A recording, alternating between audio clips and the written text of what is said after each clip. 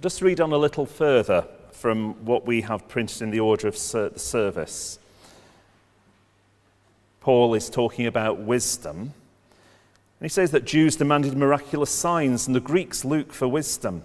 But we preach Christ crucified, stumbling block to the Jews, foolishness to the Gentiles. But those whom God has called, both Jews and Greeks, God, the power of Christ, the power of God, and the wisdom of God. For the foolishness of God is wiser than man's wisdom, and the weakness of God is stronger than man's strength. Brothers and sisters, think of what you were when you were called. Not many of you were wise by human standards. Not many of you were of noble birth.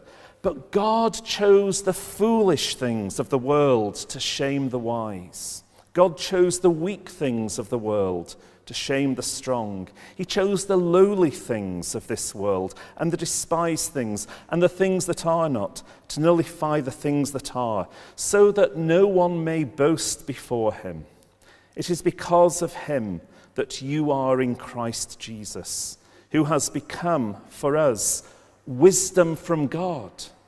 That is our righteousness, holiness, and redemption. Therefore it's written, let him who boasts, boast in the Lord. Christ Jesus, who has become for us wisdom from God. That is righteousness, holiness, and redemption. When Paul went preaching in Athens, he had a bit of a disastrous visit. Little success. He was mocked by the philosophers and the wise men of this world. And so when he writes to the church in Corinth, he thinks on this theme of the wise and the learned, and he questions these ideas of wisdom. Where is the wise man? Where is the scholar? Where is the philosopher of this age, he asks.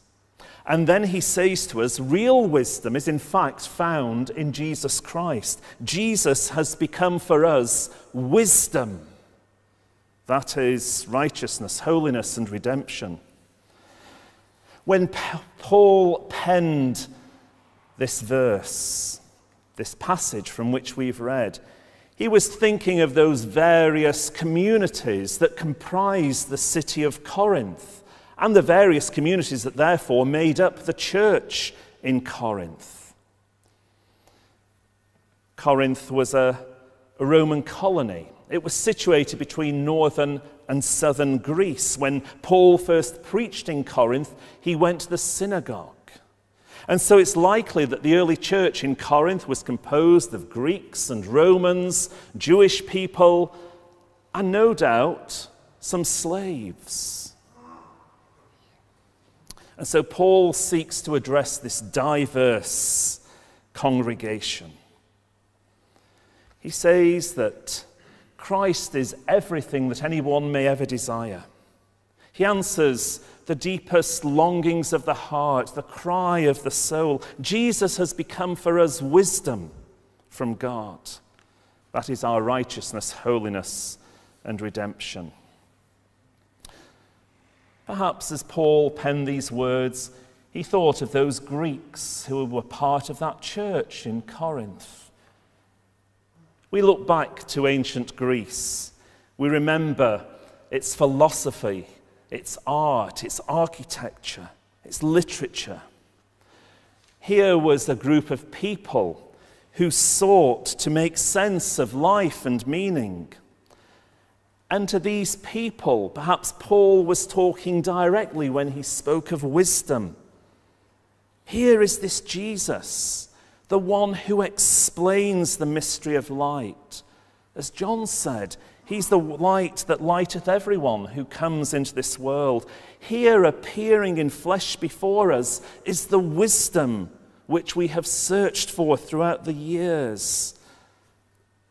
What is the purpose of human life? What is the chief end of a human being? These are still the great questions that people wrestle with today. What is life all about? What about our values? Perhaps we've been caused to question some of our values and our way of living through recent months because of the outbreak of COVID. What is really important in life? Here, says Paul, is this wisdom that we seek, the answer to the questions of the human heart. This Jesus, he knows the secrets of eternity. He knows from where life comes. He tells us of life's chief end.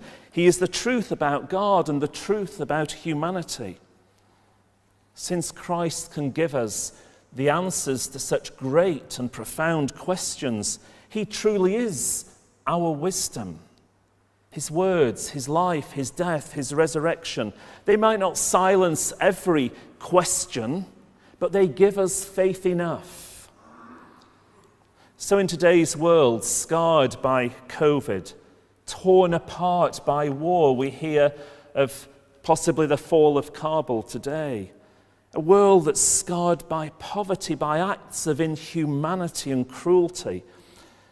We need, above everything else, to see this wisdom that we find in Jesus, to apply this wisdom to our world's numerous problems. For in Jesus lies wisdom that can save us from ourselves. In him lies the wisdom by which the crooked places shall be made straight and the rough places shall be made plain. Paul says Jesus is our wisdom. But then he talks also of Jesus being our righteousness. We've said that Corinth, to where Paul was writing, was also a Roman colony. And we look back to Rome, don't we, and we imagine precision and might. I recently went to see an exhibition at the British Museum about Nero. Fascinating. You hear about the Roman Empire and about life in the Roman Empire. Outwardly, there was a show of righteousness, of order, of law, of justice, and yet underneath, Rome was full of political intrigue. We see in the Gospels how some of the Roman centurions were tired of it, and they came to Jesus. They were attracted to him, for in Jesus they saw somebody who stood for something different. And it's similar today. We hear much of an outward sort of righteousness.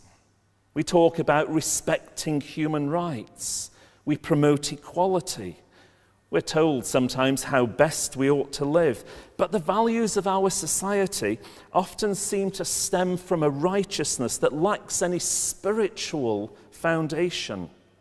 Although on the surface everything might look good, might exhibit a certain sort of order, underneath there's sometimes a moral vacuum.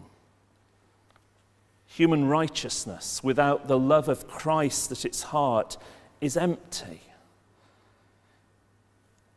It's in Jesus that we discover true righteousness that brings generosity, forgiveness, and love. In the person of Jesus, we find a real and abiding righteousness which is made ours by his love and his grace, a righteousness that he alone can impart. Where human righteousness fails and is imperfect, Jesus steps in and makes new beginnings possible.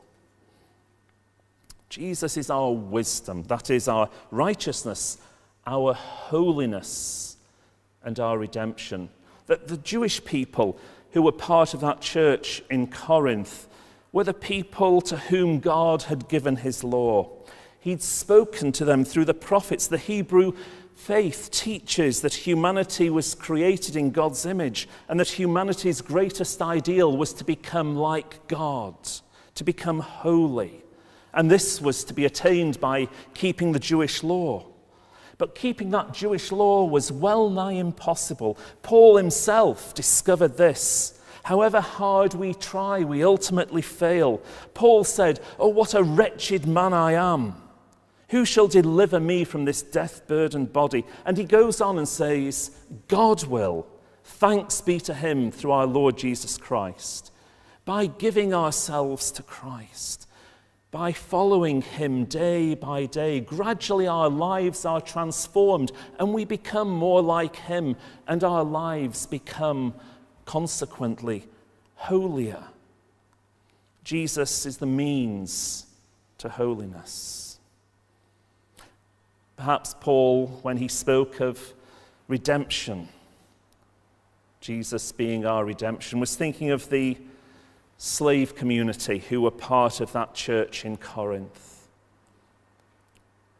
He spoke of liberty and freedom, a message that rang true to them, a message they wanted to hear when they were held in bondage. But equally, here is a message for all of us. The slaves longed for freedom, possessing none of the rights and privileges that were afforded to others, treated as mere goods to be bought and sold. Freedom, redemption, was something that they no doubt longed for. In a similar sense, I suppose, we can all be held in bondage at times to certain things, and we never know what it is to be truly human until we find liberty. For liberty is what we are created for liberty in Christ.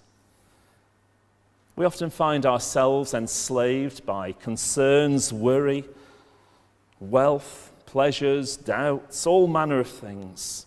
Whatever might enslave us today, Paul declares that Christ can set us free. He can be for us our redemption. The overflowing, boundless love and grace of Christ can make us the greatest freed people in the world.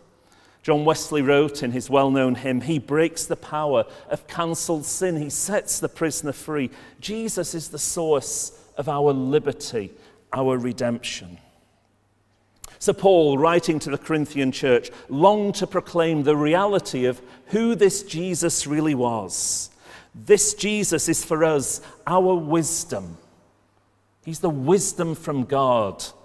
That is our righteousness, holiness, and redemption. All these things can be found in him. He is everything the human heart could ever desire. The question for us today is, have we given him that place within our hearts? Everything depends upon this. Our knowledge of who Jesus is, our understanding of what he might be unto us, it's of no value unless we give him the chief place in our hearts. Jesus can be our wisdom. That is our righteousness, holiness, and redemption. So let us give him that place within our hearts and lives and consciousness, so that should we boast, that we might boast of him and of what he has done for each one of us. Amen.